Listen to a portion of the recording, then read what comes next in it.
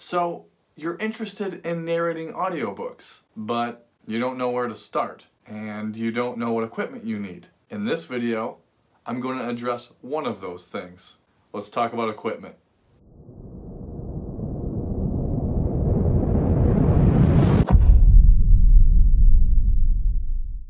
What is up, my friend?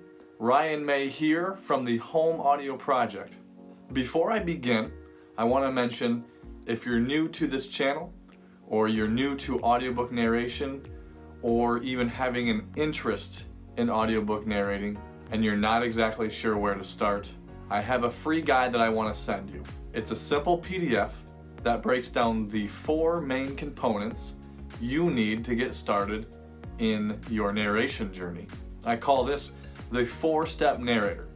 Even if you don't have any experience at all, I want to help you with it, and this guide will give you the starting points, and it's absolutely free.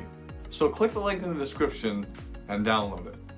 So breaking down the pieces of gear needed can seem very overwhelming, but I promise it can be affordable based on your financial status, and trust me when I say that in even just one audiobook, it will pay for itself. And before we begin though, I want to mention that when buying audio gear, I highly recommend that you go through some audio sales dealer like Sweetwater.com. To break this down very quickly in a standardized list formation, here's everything you need to build your home studio for narration. Okay, so let's get the list started. And the first piece of gear is a computer. And here are the couple of main specs that you should have. Just make sure it has a good processor and a decent amount of RAM. And just keep in mind, the more RAM you have, the better the performance of your computer will be. And lastly for the computer is the internal storage.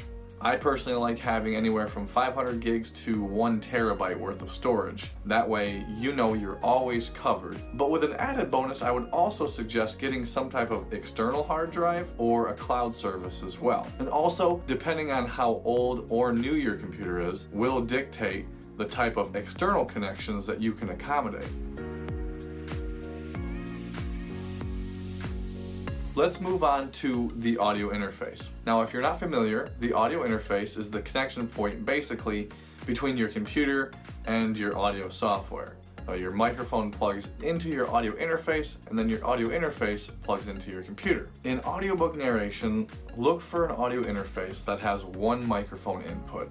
So here's a quick rundown of interfaces that you can get that are very affordable. The Focusrite Scarlett Solo, it's $120 US. PreSonus has a couple that are just under $200 US. And they also have interfaces that start around $100 US. And there are a lot of audio interfaces out there, so check around for what works for you and your budget. Again, check the type of connections the interface has as to what your needs are with your computer. And pro tip, on any of these pieces of gear, search by customer reviews. That way you can verify from others that have purchased the item whether or not it's worth it.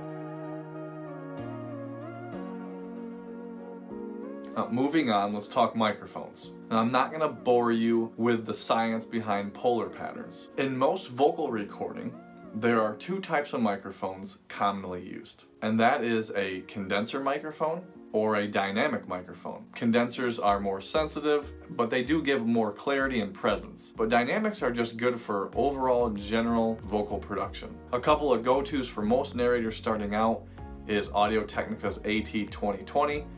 It's $100 US, and it has a fairly neutral response, meaning that it's pretty much great for any voice. But you can find package deals as well, where you get a microphone, a pair of headphones, and a mounting boom stand for around $200 US. So let's move on to recording software. This is of course how we record our voice, edit our performance, and master or finalize our final recording and put it out into the world. More narrators starting out use Reaper because it's completely customizable and it has all of the features you need to fully produce an audiobook, and it runs around $60 US. And some low-cost honorable mentions though are Audacity. which is completely free. Twisted Wave is another popular one that I hear about all the time in the audiobook world, and that runs around $100 US. Now, if you're on a Mac, there are options completely free as well. GarageBand. Admittedly though, it's a little hard to get precision editing, but it does have all the tools necessary to get the job done. Up next, tablets. Authors and publishers send their books in PDF form these days. There's a wide array of tablets to choose from, and as always with anything on this list, pick one that works for you. There is the iPad in whatever version works for your budget, from the iPad Air series to the Mini or the Pro. And if you're not the Apple type, there are others out there, like the Samsung Galaxy, the Microsoft Surface, in whatever version you want.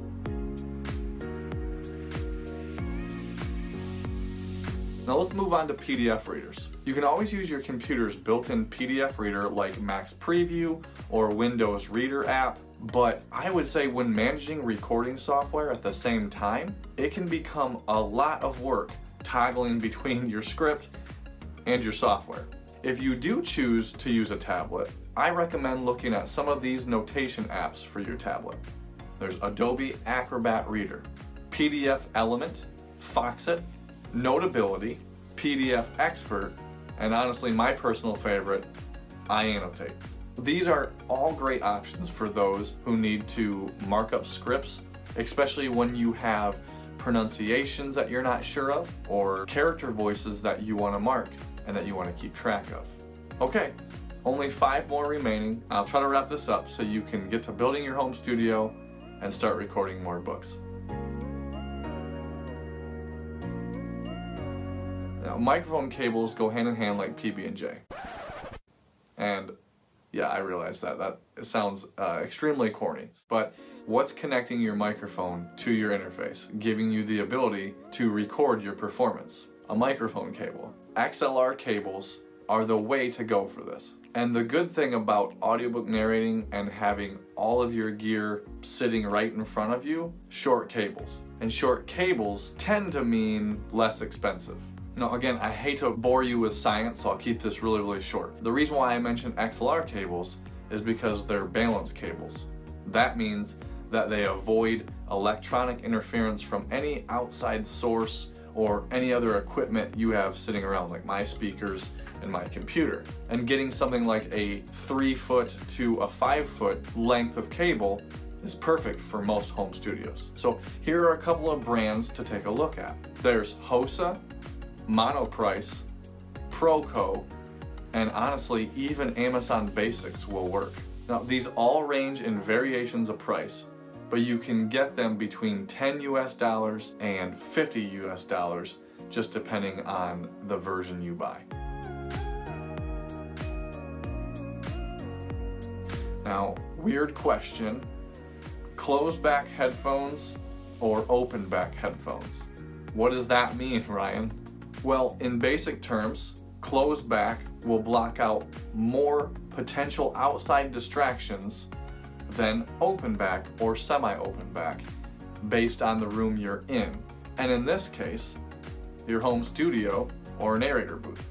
And again, I recommend getting a middle-of-the-road pair that sound great and give you the clarity and neutral response that's just needed for voice recording. Now, I have the AKG K240s, and they start around $70 US brand new. But of course, here's a list of go-tos as well. AKG's K92s closed back. They're around $60 US. Sony's MDR 7506 closed back headphones, $100 US.